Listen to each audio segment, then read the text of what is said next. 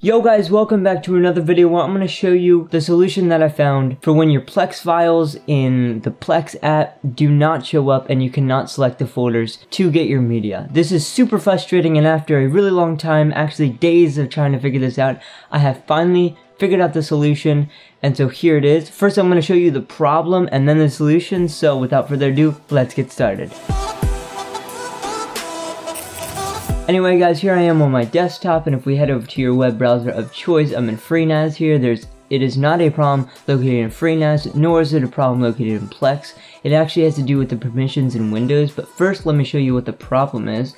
So we click on movies, add folders, browse for media, sorry I can't talk. The folder that you want to choose will always be like grayed out, and you can never, I've tried so many times to fix this, choosing other folders, creating like, there's many tutorials on how to do this, but none actually work because I think it might be actually a different problem. But the solution for this one happens to deal with the permissions of Windows, allowing another user to access those files. So here we can see that's grayed out. So if we get out of this, sorry for the stuff in the background, but if we try to play on one, it says playback error because I actually disabled.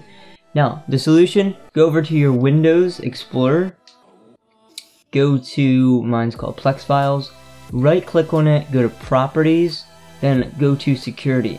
Now you're gonna have a person in here called Everyone. Now because I already figured this out and tried to replicate it, it deleted Everyone, so I'm gonna add Everyone back to this users and group right here. But Everyone should be here for you, like the Everyone user should be here, so click on it and hit edit. So I'm gonna edit mine, and I'm gonna actually add.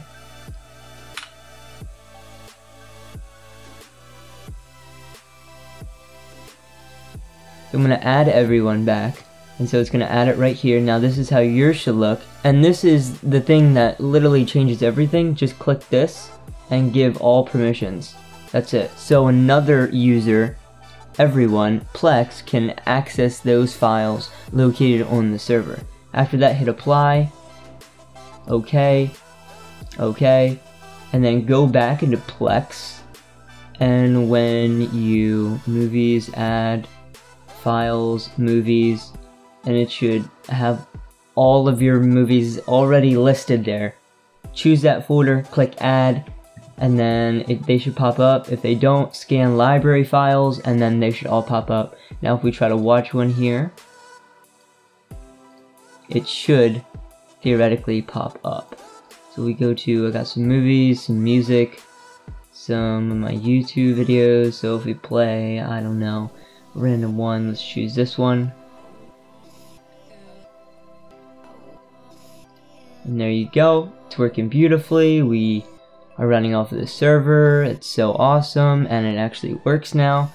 And I hope that solved some of the problems that a lot of people had. I had it for a very long time, and this is so frustrating, and now that I found it, I'm extremely happy, and hopefully this helped you.